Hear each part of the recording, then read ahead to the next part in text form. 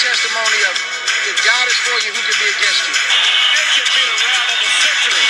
I was not supposed to win this. So now you guys are listening because we did win, and I can glorify God the way I want to glorify Him. God bless Chelsea. I can't believe what I'm saying. It's the most unbelievable thing I've ever been privileged to witness.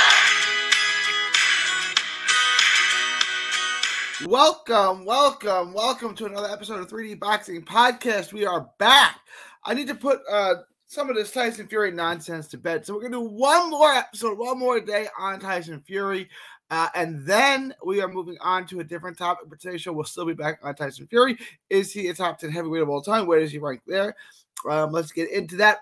But first, please like and subscribe. Share all forms of social media. 3D Boxing blog. Also, Texas Boxing Scene.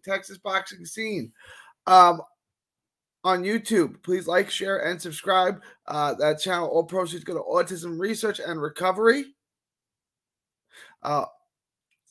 So please subscribe to that channel. Help us get that monetized up and running quickly. Brand new channel, completely dedicated to Texas boxing. That's called Texas Boxing Scene on YouTube. Please subscribe to that channel as well. All right, guys, let's get into it. All right, Tyson Fury. Is Fury a top 10 heavyweight of all time? No. No, he's not. And this needs to be put to bed. He's not a top 10 heavyweight of all time. I don't know where this is coming from. I'm seeing reasonably intelligent people suggest this, and it's certainly not true. He's got one career title defense. He's been champion for, 3 years between his two tenures. He's got one title defense, Wilder. On top of that, what do we got? One top 10 heavyweight he's beaten in the last 6 years, 2 in his whole career. He's not a great heavyweight. He's not one of the great heavyweights of all time. He's not in the top 10 discussion. Look, again, one title defense against Wilder. And he's beaten one top 10 heavyweight in 6 years. Guys, he's beaten one top 15 heavyweight in 6 years. It's not an impressive resume, guys. I'm not taking away from Fury. He's a great fighter. He's 6'9". He can move. He used to move better when he was 260, but for 280 pounder, he still moves really well. Okay? He's not the best heavyweight out there today. Guys, this isn't close. That's Alexander Usyk. Look, Usyk outclassing Anthony Joshua over 12 rounds is more impressive than Fury going life and death with Wilder and stopping him in 11. Okay? Usyk gave Joshua a boxing lesson. Fury, for as great as the fight was, and it was great, one of the great heavyweight fights of all time, wasn't as impressive as Usyk. Much more entertaining, yes. Much more impressive? Absolutely not. Absolutely not. Absolutely not. It's like saying Gaddy's better than Mayweather because Gaddy's more entertaining. It's like, guys, that performance that Wilder gave, that Fury gave, is not better than the performance that Usyk gave. Simple and plain. And I like Fury. I picked Fury to beat Wilder 3 times. I said Wilder was 6'9", 260, was a unicorn the way he could move.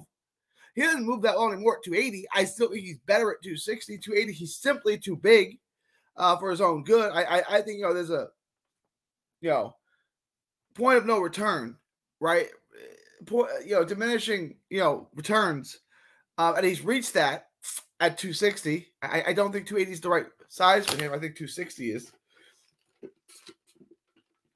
That being said, Usyk in the last 12 months has beaten more top 10 heavyweights than Fury's beaten in the last 6 years. Think about that, guys. Look, he's got wins over Chisora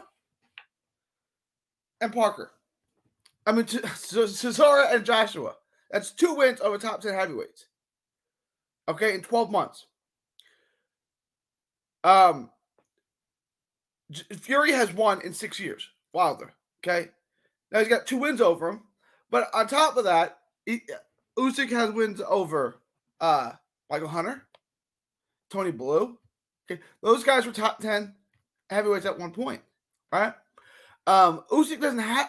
Fury doesn't have wins like that. He only fights once a year, really. He fought once this year, fought once last year. He's not going to fight again. And I'm not faulting him for that. Usyk really only fights once a year, too. We'll see if that changes in 2022. But to put Fury on that list now is ridiculous. Could he get there? Probably not top 10. But potentially, right? If he beat Joshua, beat Usyk, beat some of Jared Anderson's, Joe Joyce, Dubois, those guys on the way up. I don't know, maybe. But Usyk at 6'3", 220 is not too small as a heavyweight. Go back to yesterday's show. It's not too small. Usyk has a better resume. He has a more impressive win. Beating the unified champion in Joshua is more impressive the way he did it than the way Fury went life and death with Wilder. Guys, just because the fight was a more entertaining fight doesn't mean it was better. It wasn't better. Usyk's performance was clearly better. Clearly better. If Usyk fought Fury, Usyk dominates him. I don't think at this size, Fury can handle him. He'd get in and out on him, right? Like Teddy Atlas always says, catch him coming and going. Usyk would catch him in, angle, work, come on out, make him miss. I think for that fight, Fury would have to come down to do 60. You'd have a 260-pound Fury, a 220-pound Usyk. It's a good fight. Again, Fury, Wilder, Joshua, good heavyweights. Very good heavyweights. Usyk, great fighter. Big difference. Big difference. Usyk beats all these guys. Usyk can clean out this division. Now, Usyk, again, he doesn't knock people out. That's a problem. So he could potentially, at some point, get caught. That could come from a Ruiz. That could come from a Luis Ortiz. That could come from a Daniel Dubois. That could come from any heavyweight who can hit, which is almost all of them, if not all of them. They can hit. They're big dudes. And it's good. Like when Klitschko got knocked out by Corey Sanders or when Lewis got knocked out by Rockman, you're not going to expect it to happen. And it'd be kind of shocking when it does. But heavyweights get knocked out. And if you let guys continually go 12 rounds with you, you increase the odds, right? You go back to Tyson Fury, Deontay Wilder 1, when Fury had Freddie Roach in his corner. What was Freddie Roach telling him? Get him out. He can hurt him. Get him out. Knock him out. Don't play with them. The quicker you can get Deontay Wilder out, the less of a threat he is, right? And Usyk, as great as he is, and I think he's absolutely amazing, doesn't knock people out. And that's going to be an issue at some point. He can make 9, 10 title defenses in a row, and then he gets caught because he didn't knock people out. But let me know what you guys think. Look, I want to ask this question. Is Usyk a top 10 heavyweight of all time? If your answer is no, he's better than Fury. So Fury's not a top 10 heavyweight either. Let me know what you guys think. Please like and subscribe. Share on all forms of social media.